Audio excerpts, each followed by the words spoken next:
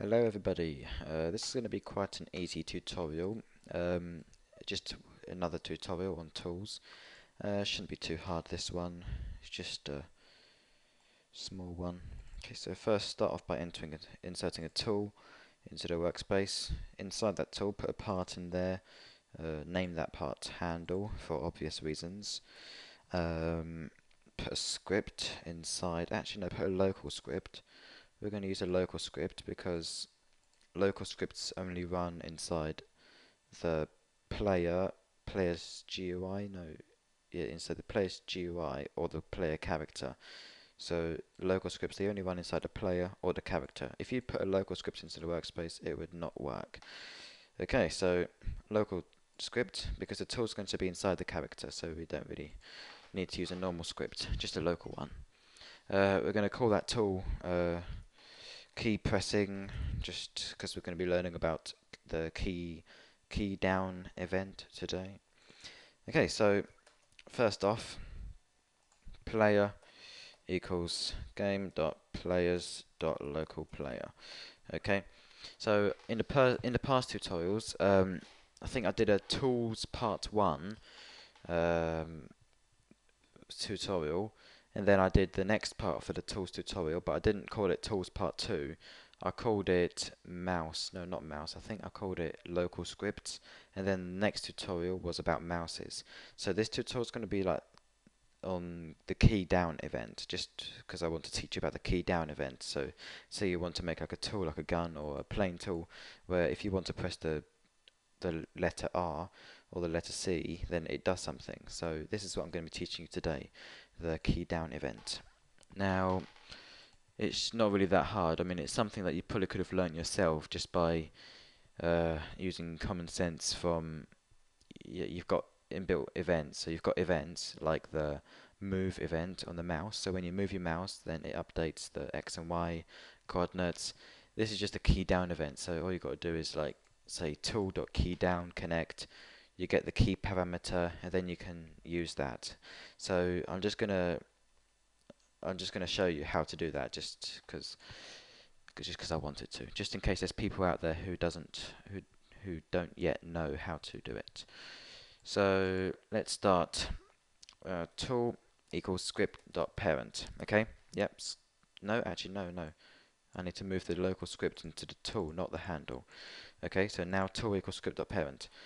Tool dot equipped connect function end. Okay. Now the reason I'm not doing the key down event yet is because I need to get the mouse first. So let's put a mouse here. I'm using the event mouse. So what I can do with the event mouse here is I can do mouse dot key down. Now the key down event does come from the mouse and not the keyboard. Okay, so just to let you know, when you're using the key down event, if you want to type a key, it comes from the mouse and not the keyboard. That's just how it works, and that's why I wanted to do this key down event tutorial.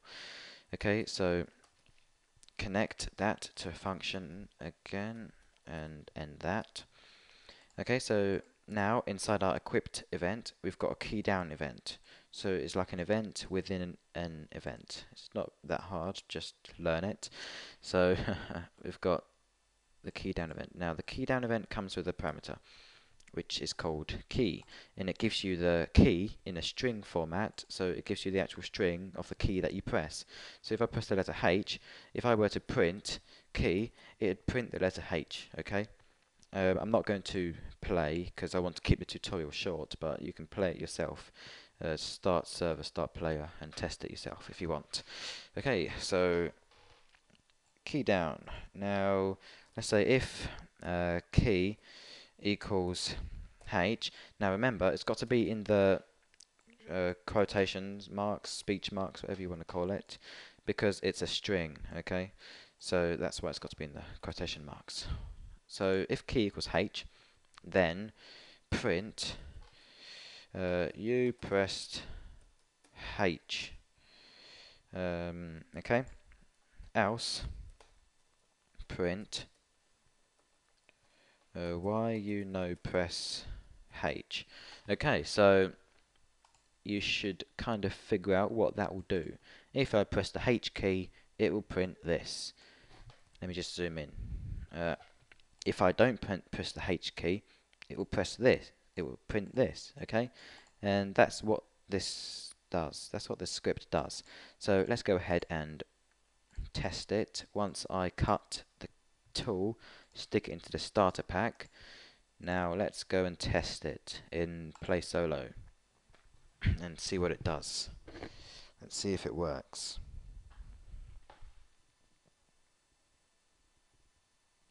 Okay, so I've got my tool. If I press H, it doesn't work because I should not be in Play Solo. I should be in Test Start Server and then Start Player. And for reasons I don't know why it doesn't work in Play Solo, but that's just what you have to do. You should start getting used to going to Start Server, Start Player whenever you want to test something, like script related. If you want to test like buildings, then yeah, Play Solo, do that. But we are scripters and we use Start Server, Start Player. Now we're getting an error. Player is not a valid member of data. Oh, goodness sake. Okay. Let's go and fix that.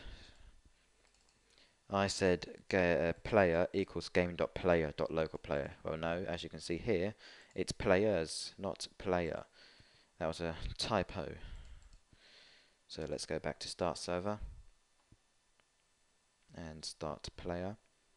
Okay. So yep, just to let you know, when you're testing scripts like this, don't do play solo.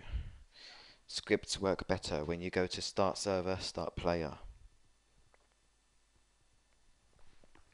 Especially leaderboards. When you're testing a leaderboard, you need to go start server, start player. Okay, so keep pressing, that's our tool.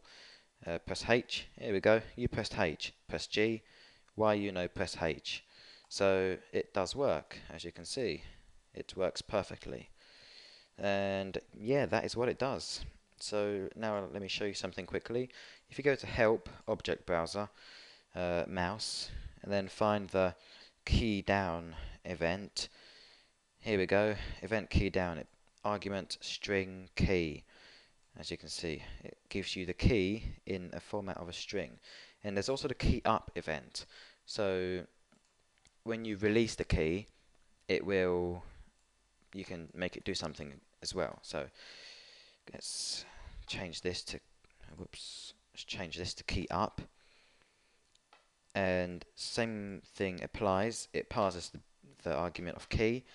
So if I release the H key, then let's say you released the H key. Thanks for letting go of me. That was painful.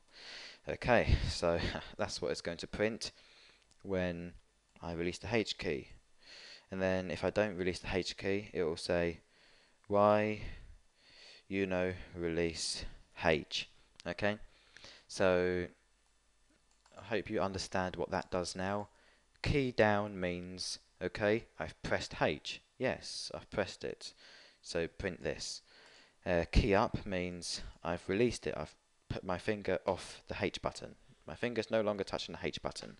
Okay, so yep, and those are the key down and key up events. You can go ahead and test key up for yourself if you want. I'm not going to test it because I want to keep the tutorial short. Okay, so there's going to be one more tutorial about tools after this. It's not really going to be a tool, it's going to be something else. Not a tool, but it's going to be somehow related to tools. So, yep, I'll see you in the next tutorial then. Bye.